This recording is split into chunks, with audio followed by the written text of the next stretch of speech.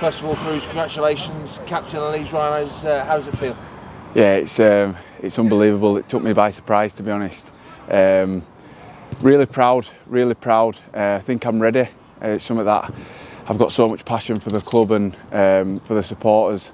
It's something that I really honour doing. I could have thought of 3-4 other people to do this, so that's probably what makes it really special as well. But yeah, it's massive team effort, and I'm really looking forward to doing something special with this group that we've got.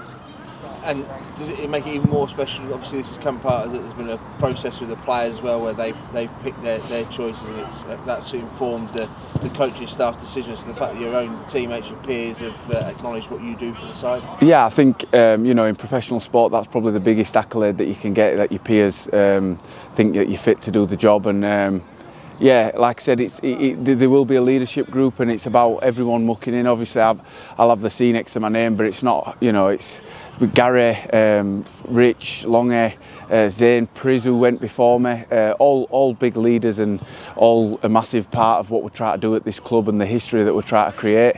I think we've got the team to do it. You know, we're young, we're hungry, we want to do really good things. I think if we train really hard and put a lot of emphasis on as standards and as behaviours, I think we will manage to do something really special.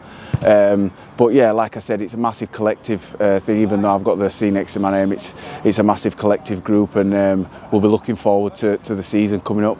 Do you think it'll lead to any changes in your game, the fact that you are captain? No, I mentioned it to the lads up there. I'm gonna, you know, there's obviously something that I'm doing that's got me in this position, and I'm just gonna continue to be me. Continue to train really hard and care. I care a lot about the club and about the lads, and I think that's shone through, and I think that's the reason why I've got the captaincy. I care about my own performance. I'm really proud to wear the Leeds Rhinos badge. You know, I think sometimes in rugby league you're lost a little bit, and you forget what big opportunities you get through rugby league, and it's a massive opportunity. My mum's really proud. You know, the lads at Mella that I travel with, really proud of me, and I'm really proud of myself.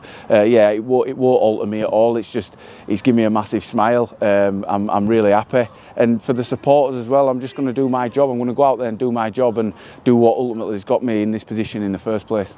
And there's a wall at Headingley just as you're about to go onto the field that shows all the previous captains of the club lifting silverware. How much would you dream to add yourself to that montage? Yeah, I think it's more about the process. It'll be fantastic. It will be fantastic. And I think, like I say, we have got the team to do it. But it's more about the process and how we get there and sustaining that high level of. That's what the captains before me have been managed to do. They've not come and won one and left, and you know, they've come and sustained a really high commitment to the fans and to the players, to the coaching staff. And I think that's what's going to be big for me, is not to just come and, you know, be a one-hit wonder kind of thing. You want to etch yourself in history and be able to be recognised for a long period of time of keeping really high standards.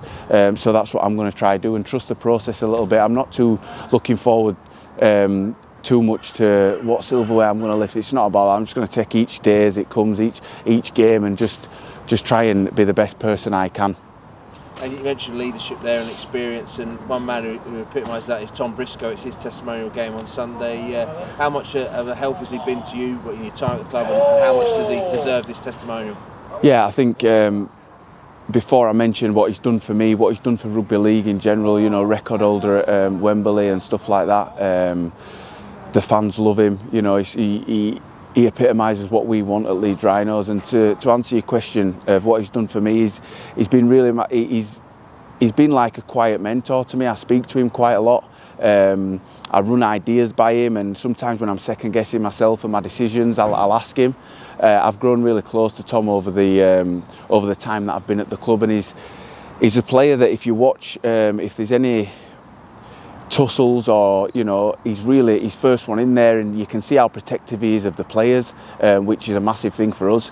I think to get a testimonial for what he's done for rugby league is fantastic and well deserved.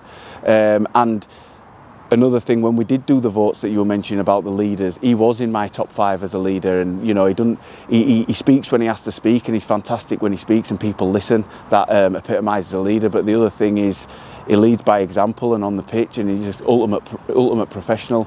And yeah, I really hope the fans get down and support him, because of what he's done for the club, the town, the club, the city, and for me as a professional has been massive.